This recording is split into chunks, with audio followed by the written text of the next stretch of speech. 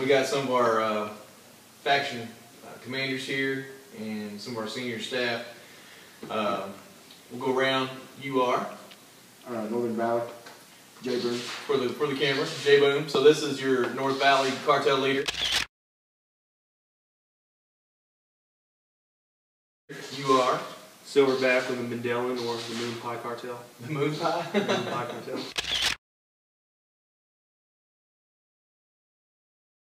Alright, this is one of our senior staff members. She's not a cartel or faction leader, but you're with SAB4, right? Pink Tiger. Watch out for her. She's lethal. This is? I'm Chappie, and I'm leading the SAB4.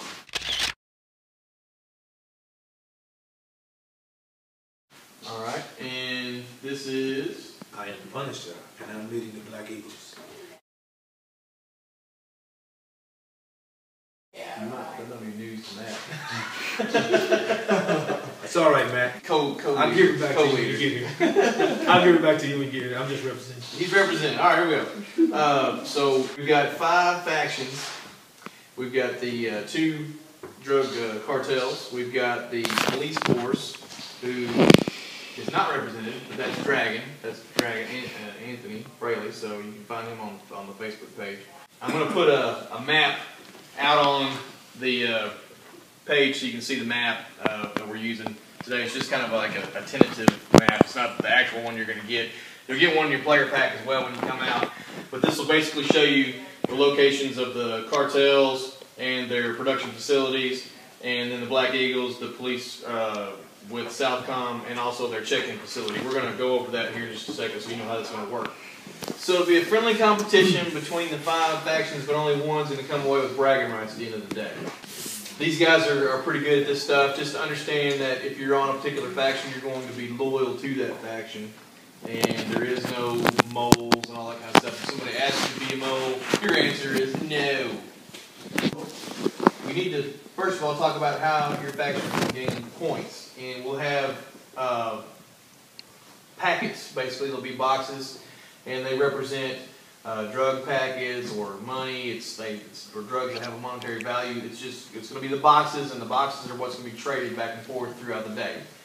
His boxes have 0 value to him. They mean something to you. Your boxes have 0 value to you. They mean something to you. But both of y'all's supply means something to everybody else. So everybody wants boxes at the end of the day. So it almost ends up kind of like a Hunger Games style sort of a thing where you have to make alliances in the beginning, but ultimately you know you can't trust the other person because they're going to want more in the end. So the first thing that's going to happen when we start today is everybody needs to make contact with everybody else and start getting, cell numbers, that kind of thing, so you can text and things. You got radios, although I wouldn't trust the radios because everybody can be listening in on your channel. You might use that to your advantage. Bring a GPS so that when you obtain boxes and things, you can go hide those in the AO, because at the end of the day, it's how many do you still have in your possession.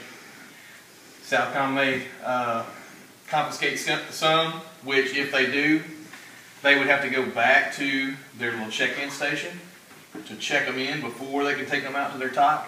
Their TOC is going to be outside the area of operation, so it's off limits. If Southcom gets a package checked in and out to their TOC, it's out of play for the rest of the day. Nobody else has that advantage, but the trade-off is that they do have to go check it in. So obviously there's going to be some folks watching their FOB out there, their check-in station. So all the other packets that are out there are in play the whole time. So to put a packet in play, let's say J Boom's cartel at their manufacturing facility, which his TOC is here, his manufacturing facility is here, there'll be a flag standing. As long as that flag stays standing, you're able to pull product. You can pull 3 pieces of product at one time, give it to Black Eagles or one of your guys or whoever and say, go trade this with them for 3 pieces of product. Alright, you can do that yourself and keep these guys out of it, but that's probably not going to happen. But once those are pulled out of your original stash, they're in play. Anybody can grab them. It's only if Southcom gets them and gets them out here, they're out of play. The rest of the time, they're in play.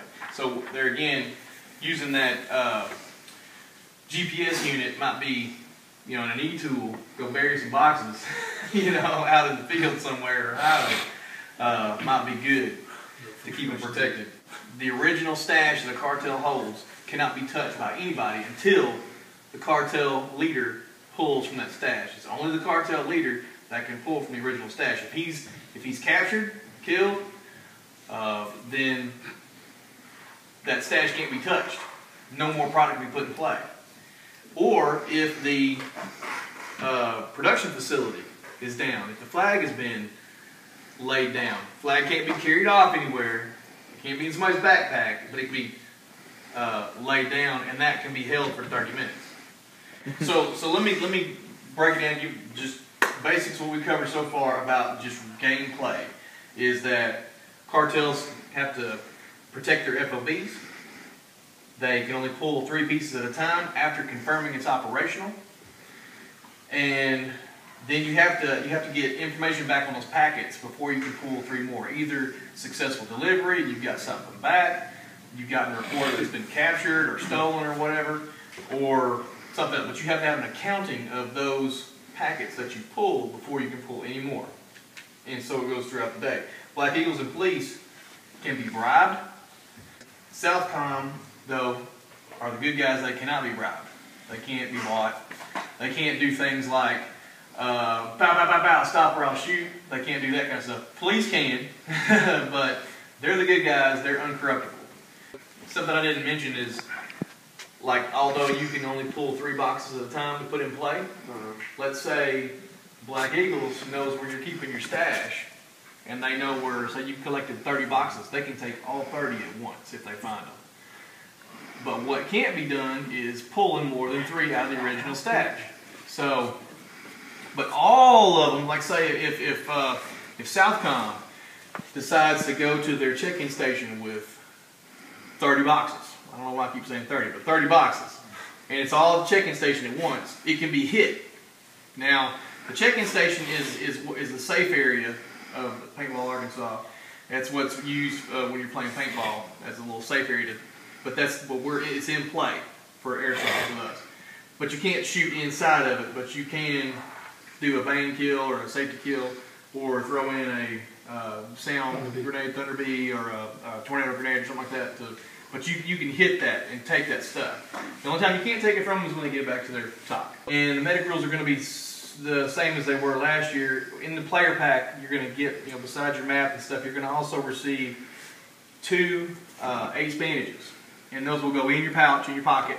So we're going to have assigned medics, and the medic will come over, and if you're hit, you call for one, take out one of your own bandages, and he will apply it. The second time you're hit, he can apply the second bandage. The third time you're out of bandages, you have to go back to your TOC, you're off mission. You redeploy on a new mission. Also, you can bleed out after 5 minutes. So if you get hit, you go down, they can't get to you within 5 minutes, you have effectively bled out, go back to your TOC, you're off mission to be reassigned.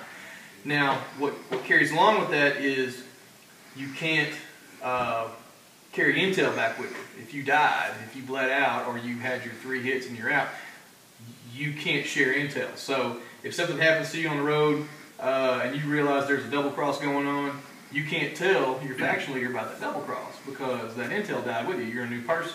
See how that works? Yeah. New for this year, because the biggest complaint we got last year, which was really the only complaint, was about having unlimited ammo out on the field.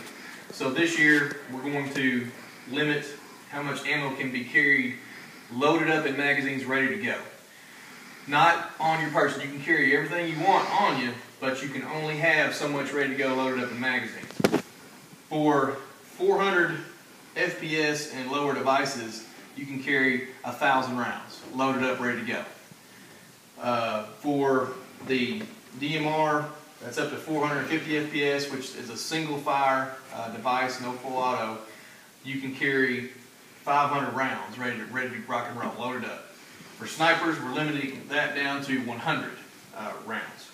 Now, there will also be some support gunner cards issued to the faction leaders. For the cartels, you're going to get 3 of these. For Southcom, you're going to get 4 of these. And the Black Eagles and Police, you're going to both get 2 of these.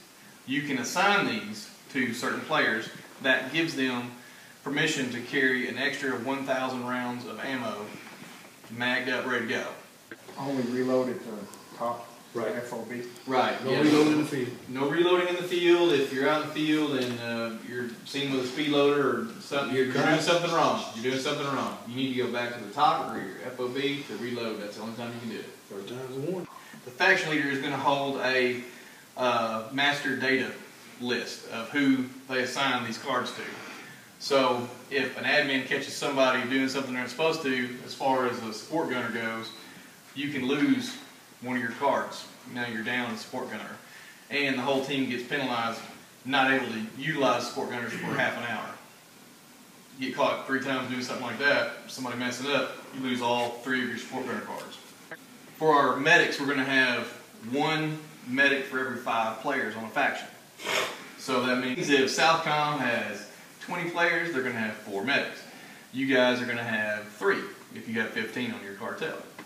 And Black Eagles, Police, if they have 10 players, they'll have 2. The Police and Southcom can both make arrests out there. So let's say I'm a police officer and you are a Black Eagles player, which you are, and I see that you're carrying a box. I can tell you to freeze, and if you decide you want to comply and you do freeze, which you probably wouldn't, but I can take that box from you and put you under arrest, and I can say you are disarmed, or I'll say I've searched you, or something like that. So you know that I've searched you, and your weapons that you have cannot be used. Then I will walk you back to the check-in station, and I can walk you back to the top if I want to. But all in all, when I say you're disarmed, you're under arrest, 30 minutes starts on the clock. I can only hold this guy for 30 minutes, and I got to turn him loose. He can escape, he can be rescued, or he could be shot trying to escape, or being rescued, or whatever. But he's no longer able to use any of his airsoft devices until he gets back to his TOC, or FOB. Which you don't have a TOC if you're a Black Eagle, you have an FOB. Question? You said airsoft devices. Now that may mean I may have a No, melee weapon. any weapon. Any weapon. I'm just clearing that up Yes. for Any people that weapon. might want to throw that in. Knife, tomahawk, anything, nothing can be utilized.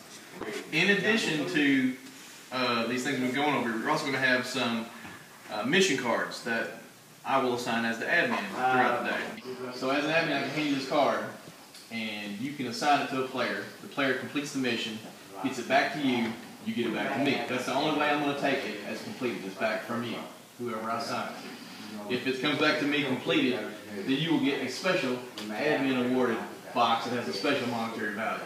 It can be taken just like any other box throughout the day, so make sure you hide it especially well. So they'll be valuable.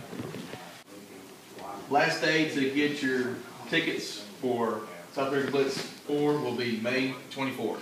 After that, they go away.